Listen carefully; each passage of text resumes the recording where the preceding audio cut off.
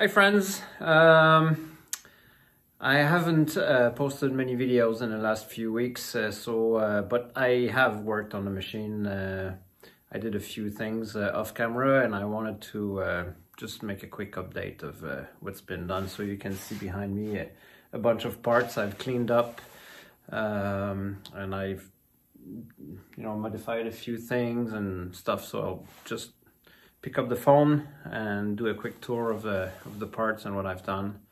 And yeah, so let's do it.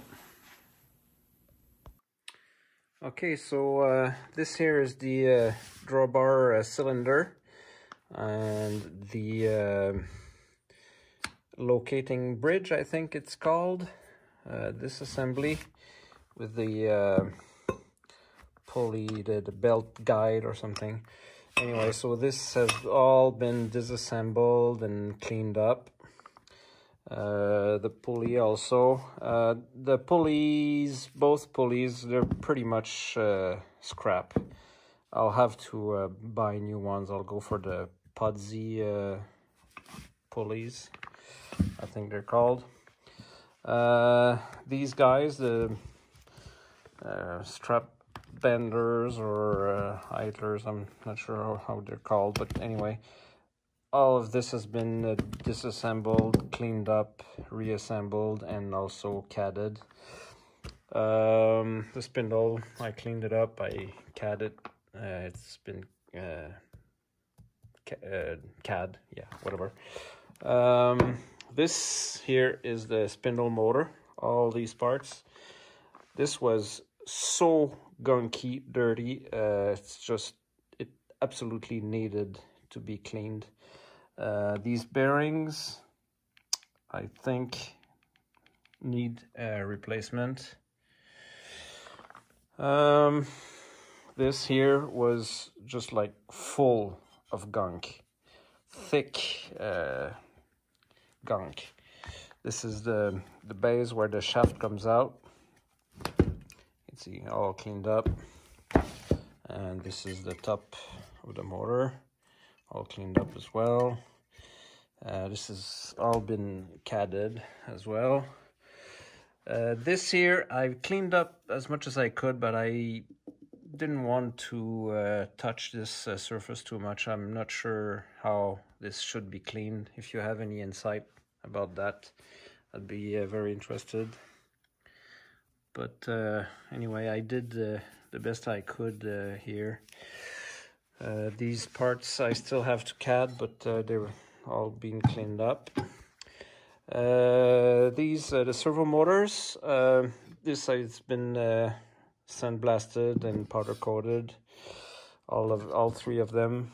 And one thing I did here, because I want to try to do my own controls, I removed the what are they called, the resolvers, and I installed an encoder instead. So I designed this part here, which will be eventually machined in aluminum as soon as my machine works, but until then I've 3D printed the part, and it's it's nice and stiff. Yeah, so all of this has been CAD'd and is added to the 3D drawing. I'll show it to you right now. Oh no, first something else I said I would show you, so here it is. This is the way lube all installed, and also I have these parts that have been sandblasted and powder coated. These tracks are for the springs. So yeah, very nice and clean, super happy. So yeah, let's have a look at the CAD now. Okay, so the CAD, let's have a look at the CAD.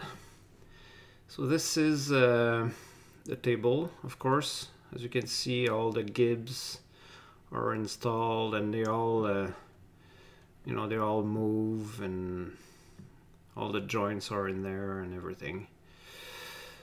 Yeah, there's not much there. Then the saddle you've seen pretty much, but yeah, it has all the way lube included, all the gibs. This is the hard stop, the sheet metal. These are the guides for the springs that hold the way covers. Yeah. This here, one of the servo motors.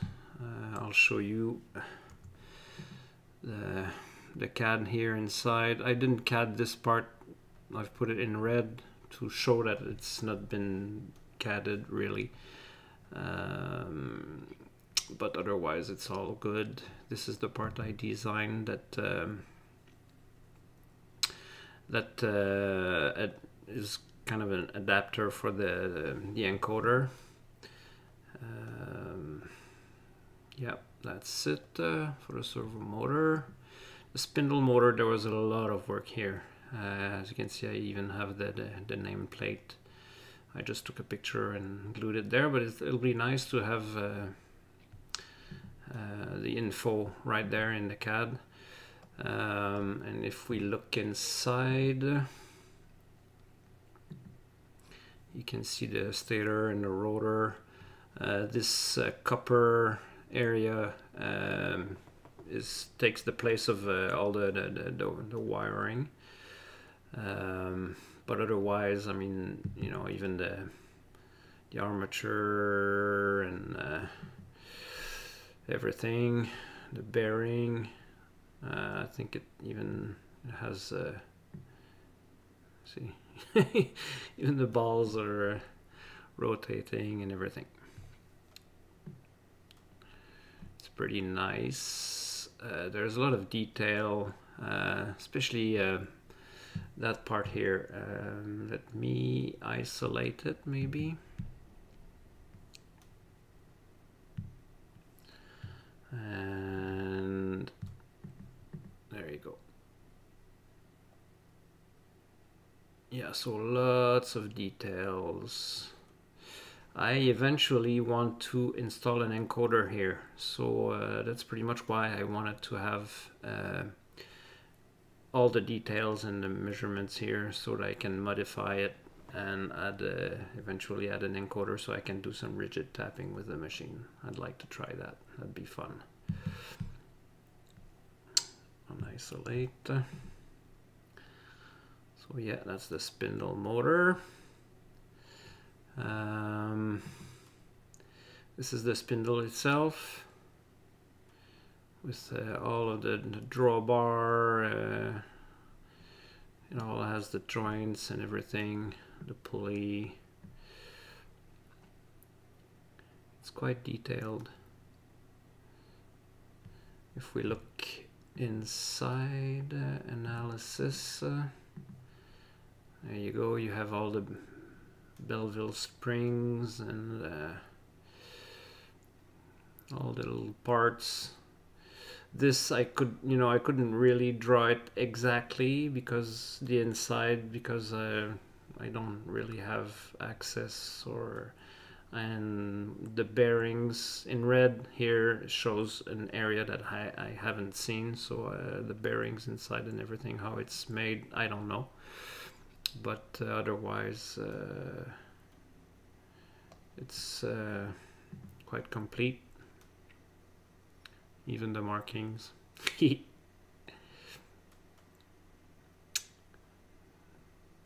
The little magnet here. Okay, the idler assembly. This also moves. It has the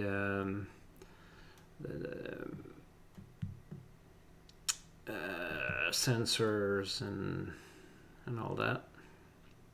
Even the little bearings here. It's quite detailed. Now the belt guide, the location orientation bridge it's called.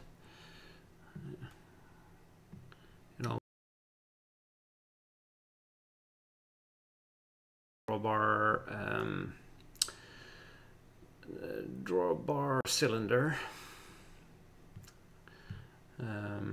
Yeah, and this is the full assembly of the head.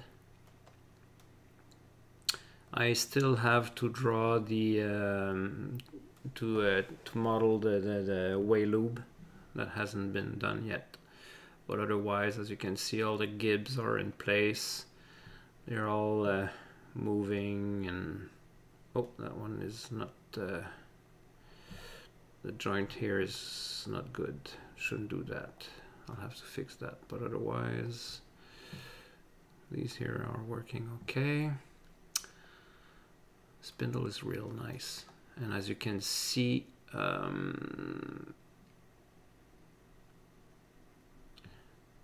when the pulley is oriented, the magnet is oriented with this, and as I'll be able to show you later, but once the pulley is oriented this way, the spindle is oriented parallel to the tool changer.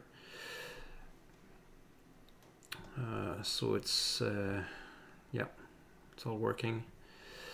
Well, this is one of the gibs.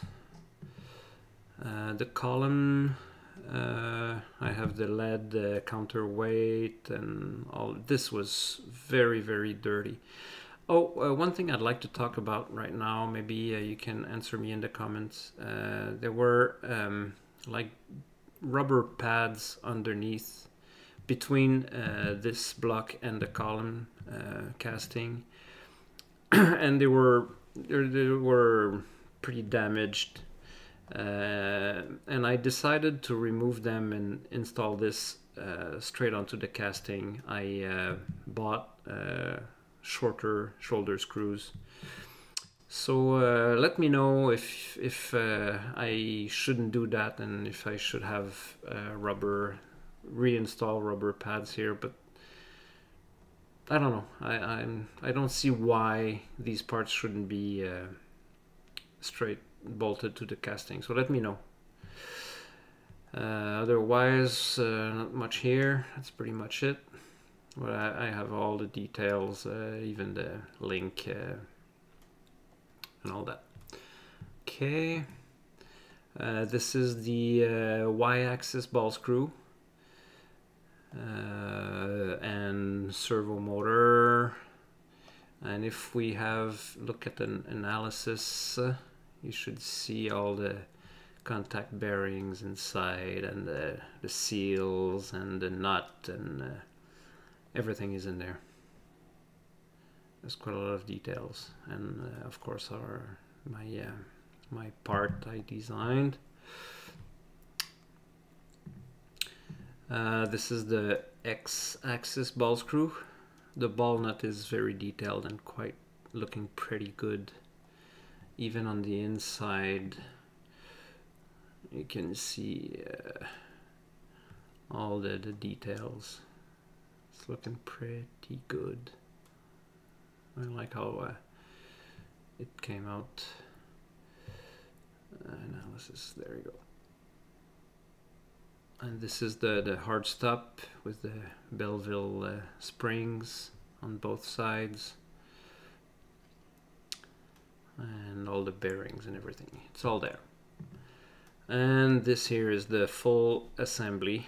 It's starting to be pretty heavy. As you can see, it doesn't move super fluidly. As I was saying earlier, if we look at the spindle and the tool changer, both are like parallel when this is oriented correctly. Yep, that's what it looks looking pretty good. I'm having a lot of fun doing this. This is like my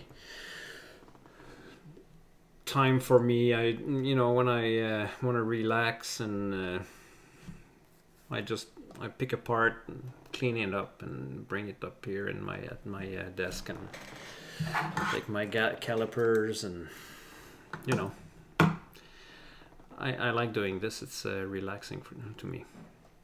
Anyway, so that's it. Thank you for watching this video till the end, and see you on the next one. Bye.